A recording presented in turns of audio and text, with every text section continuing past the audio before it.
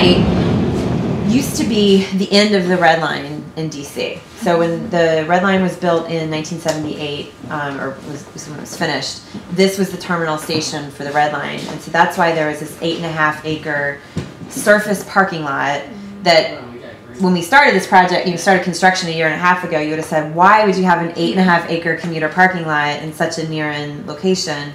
But it's because it used to be the end of the Red Line, and this used to be, pretty far on the edge of DC, but obviously as development has spread out, it no longer this was not the best use for this parcel.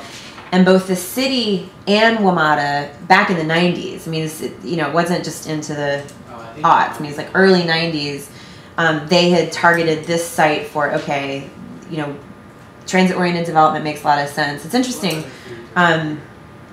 WMATA's process for joint development can be long, but they have been nationally recognized as one of the transit agencies that very early on got hit to the fact that they have a lot of land and a lot of opportunity to leverage strong development.